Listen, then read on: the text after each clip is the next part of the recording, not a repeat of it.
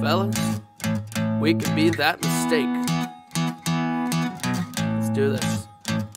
Hello, everybody. Hey, guys. We're in Braces X21. Yes, we are. I'm Spencer. And I'm Daniel. And I don't know why I'm talking like this. I just was at the beginning. But anyway, we're going to react to Ricky Gervais.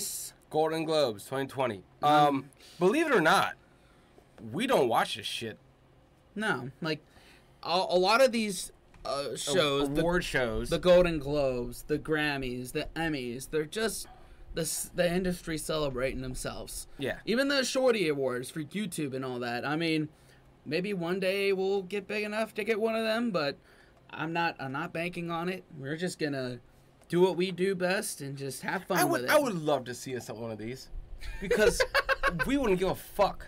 Yeah. Like it's like when we reacted to Liam Gallagher and he was accepting the award and he just went and get this award is like nobody can take Oasis off this stage, and then he just stands up and he starts to just put it on his butt. Yeah man. And then, yeah man, I feel like we're too real to be that fake. Yeah so and I know like the Tom Hanks being like that came out of that.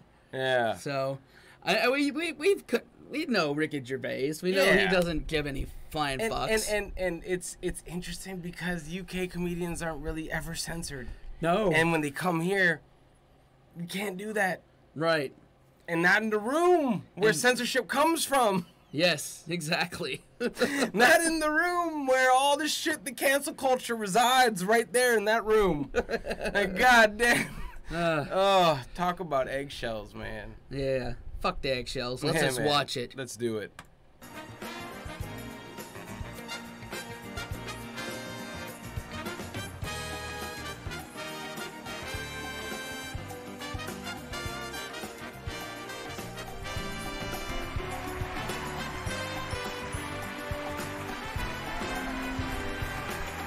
Hello. Oh, thank you. Thank you. Hello and welcome to the 77th Annual Golden Globe Awards, live from the Beverly Hilton Hotel here in Los Angeles. I'm Ricky Gervais, thank you. You'll be pleased to know this is the last time I'm hosting these awards, so I don't care anymore. I'm joking, I never did. NBC clearly don't care either, 5th time. So, I mean, Kevin Hart was fired from the Oscars because of some offensive tweets. Hello. Lucky for me, the Hollywood foreign press can barely speak English, and they've no idea what Twitter is. So I got offered this gig by fax. So let's go out with a bang. Let's have a laugh at your expense, shall we? Remember, they're just jokes. We're all gonna die soon, and there's no sequel. So...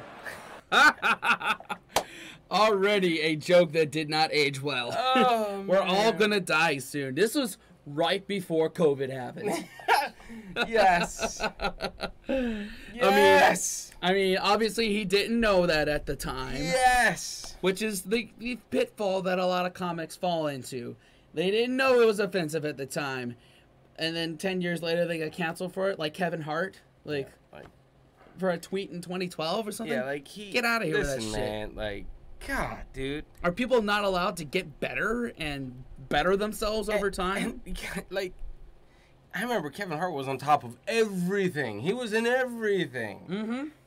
And now he barely has a special that he filmed in his basement in his house. Yeah, like, fuck. What? How the mighty have fallen because of cancel culture. Yep. Yeah, remember that. But you all look lovely, all dolled up. You came here in your limos. I came here in a limo tonight, and the license plate was made by Felicity Huffman. So, no, shush. It's her daughter I feel sorry for, okay? That must be the most embarrassing thing that's ever happened to her. And her dad was in Wild Hogs. So, lots of big celebrities here tonight. I mean, legends, icons, yeah? Look, at this table alone, Al Pacino, Robert De Niro. But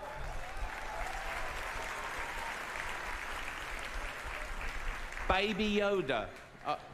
Oh, that's Joe Pesci. Sorry. I love you, man. Don't have me whacked. But tonight isn't just about the people in front of camera.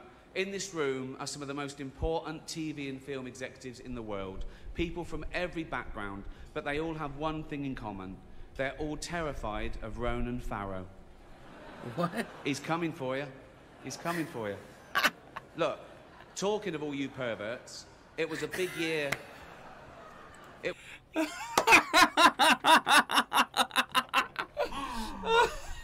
Oh, man. I can tell you've never seen this. Dude.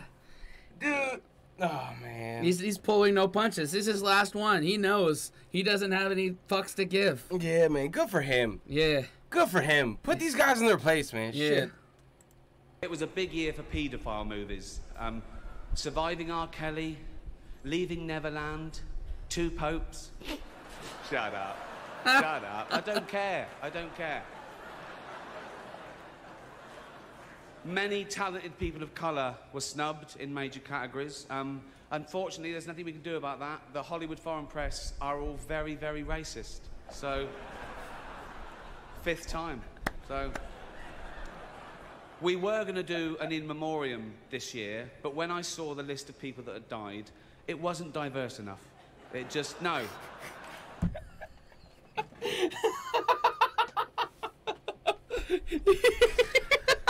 Oh, dude, man. Oh man, he doesn't care. Oh. The people in the audience are not normal enough to understand his jokes. Right. They're too high and mighty. Like, And like, I've just listening to people who are like been on. I hate to say, Joe Rogan, because he's had his problems too, and his biases, but all the times he's interviewed like actors who made it out of Hollywood, like it's like a lot of these people, like, they speak out in public on like environmental issues, political issues, not because they care, but because the directors feel that way, and that might give them an edge on trying to get a role. Yeah. So so, like, yeah, you say, like, they're out of touch. Like, as someone that, a lot of times lines up with their political views, like, I don't like it when people who were in, like, one movie or had a hit, like, feel they need to ram that down people's throats. Yeah. Their political feelings. Like, you're not the... Who asked you? Yeah. Nobody. Yeah. Nobody asked you. And no one should care. Yeah. Everyone has their own my thing is, they are too pompous to understand this is comedy. Right. This is comedy. They are because comedy is not their thing. These are all actors. Right. They are playing a role. They're being somebody else. Which, I mean, as an actor, you put your own stamp on the character that you're playing, but at the same time, they are acting as other people. Yeah. Yeah. They're too pompous to understand, and plus, he is too. He's Ricky fucking Gervais. Yeah, the British hate on their own football team when they're sucking. Yeah. They make old chants. He is hating on them, giving them flack for being them. Mm-hmm. And there's no way this connects. Yeah. And he's even joking, like, about the lack of diversity. Like, he's on the death list. On the death list, and the fact that he has hosted it, like, the last 7 years, whatever it was. Yeah. Yeah, so... This is awesome. So he's even joking about himself. Yeah. Like, nobody's off the table, not even himself. Yeah. It was mostly white people. And I thought, nah, not on my watch. So maybe next year. Let's see what happens. Again, outdated joke. Oh man! If only they knew. Yep. What was around the corner. Oh yeah. No one cares about movies anymore. No one goes to the cinema. No one really watches network TV. Everyone's watching Netflix. This show should just be me coming out going, well done, Netflix, you win everything. Good night. But no, we got to drag it out for 3 hours. You could binge watch the entire first season of Afterlife instead of watching this show. That's a show about a man who wants to kill himself because his wife dies of cancer. And it's still more fun than this, okay? Spoiler alert, season 2 is on the way. So in the end, he obviously didn't kill himself. Just like Jeffrey Epstein.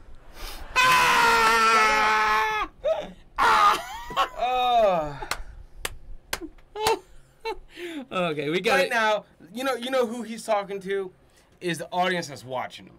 Yes. He doesn't give a shit about the people in that room. Right, he's talking to the audience. Yeah. He's not talking to the industry. Yeah, he's not talking to Didn't people kill there. himself. Just like Jeffrey Epstein. Shut up. I know he's your friend, but I don't care.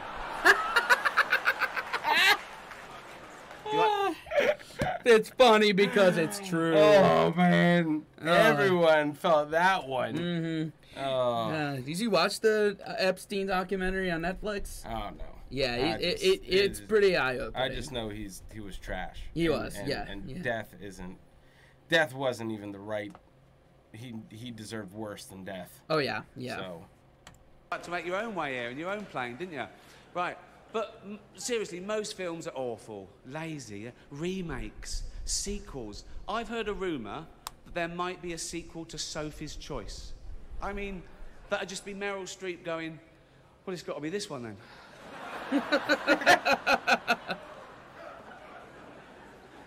All the best actors have jumped to Netflix and HBO, you know.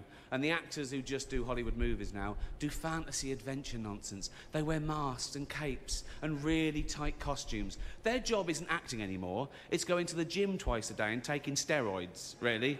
Have we got an award for most ripped junkie? No. No point. We know he'd win that. Martin Scorsese, the greatest living director, made the news for his controversial comments about the Marvel franchise. He said they're not real cinema and they remind him of theme parks. I agree. Although I don't know what he's doing hanging around theme parks. He's not big enough to go on the rides, is he? It's tiny. Right.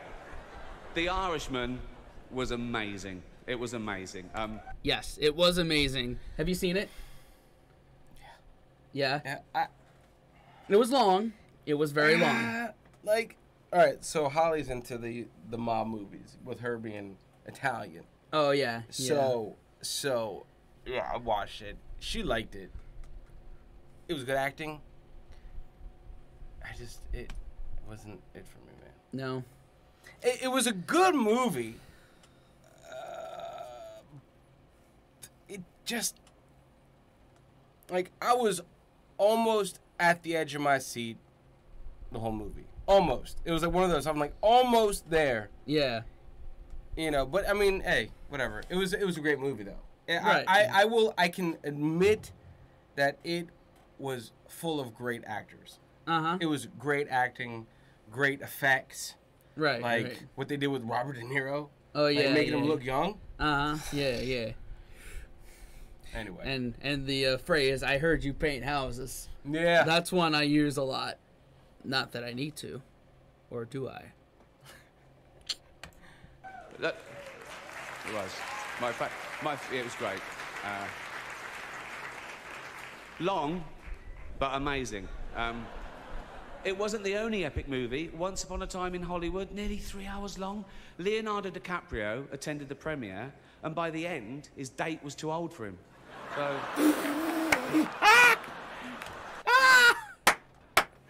Go, Ricky, go! No one's safe. Oh.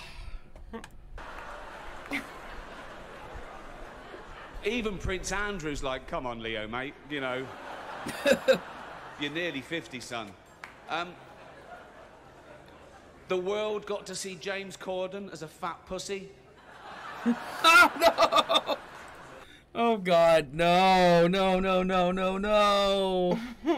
You don't call James Corden that. Oh. He was also in the movie Cats, but... Oh, No one saw- okay. I was thinking something completely different. For that. And the reviews, oh, shocking. I saw one that said, this is the worst thing to happen to cats since dogs, right? But Dame Judi Dench defended the film, saying it was the role she was born to play, because she... I can't do this next joke. Because she loves nothing better than plonking herself down on the carpet, lifting her leg, and licking her own minge.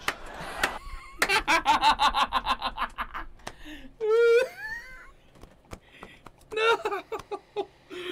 Oh, dude. You're gonna make it, man. We gotta get through this. That's funny shit, man. Man.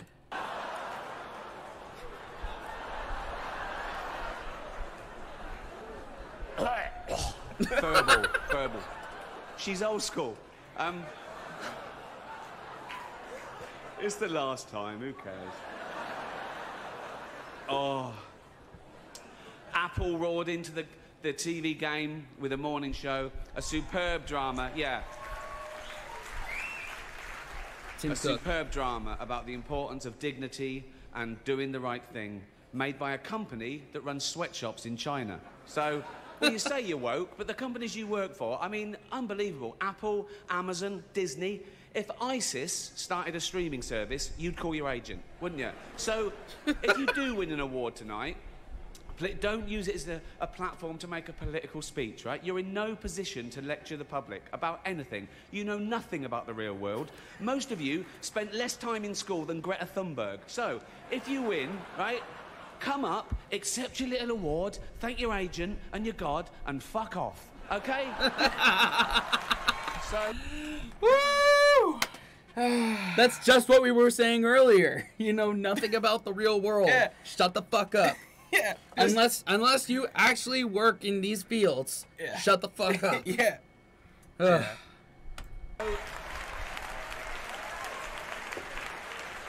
It's already 3 hours long. Oh wait. We just gotta pause it on the Tom Hanks It's one. already 3 hours long.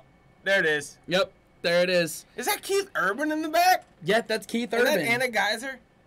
I From Step Brothers and yeah. all that other stuff. Because you know Keith Urban's married to Nicole Kidman. Yeah. So He so does, obviously like, he has hell is a reason to country be. singer doing in the oh bro, wrong place. They're both from Australia, so that's I don't know. Guess they're both in America and they need some common ground. So hey, it worked for them. So they're still together. Long. Right, let's do the first award. The first award. The first award is for Best Actor in a Television Series, Musical or Comedy. To present the award are a couple of actors off the telly, what can I say? Jennifer Aniston and Reese Witherspoon. Okay, now we're getting into the cutaways now. Yeah. In a little while, we're going to see a short clip from The Irishman. It's 88 minutes long.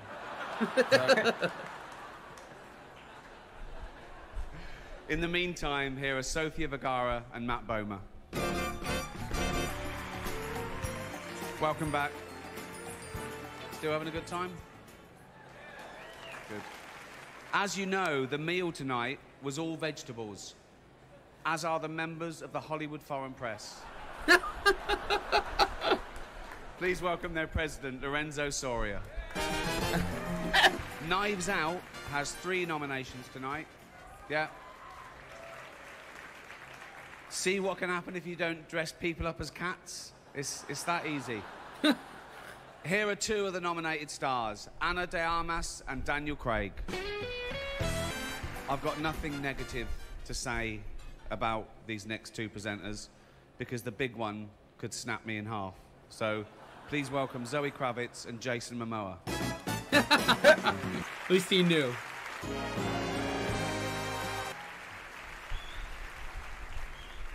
Kill me. We're nearly done. Jeez. 3, it's already 3. Right, last one. Come on, guys. Our next presenter starred in Netflix's Bird Box, a movie where people survive by acting like they don't see a thing. Sort of like working for Harvey Weinstein. You did it. I didn't. You did it. Shut the fuck up. Please welcome Sandra Bullock. Oh, shit. Oh, man. That's it. Good night. Thank you. Please donate to Australia. Have a great time. Get drunk. Take your drugs.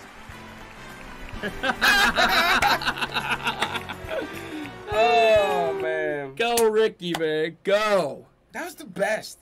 I would have watched that. I would have watched that. Anything that Ricky Gervais is hosting, we're watching it now. Yeah. I will come over to your house. Yeah. I'm ordering us a bunch of pizzas and getting a bunch of beers, and we're gonna drink.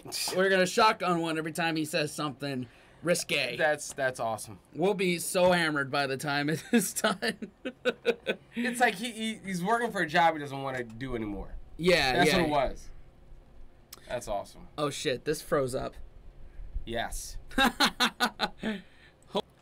Okay, so we thought the video cut out, but it didn't. It didn't. After comments that we haven't said already. I made the joke about beer and all that, but I think that's it.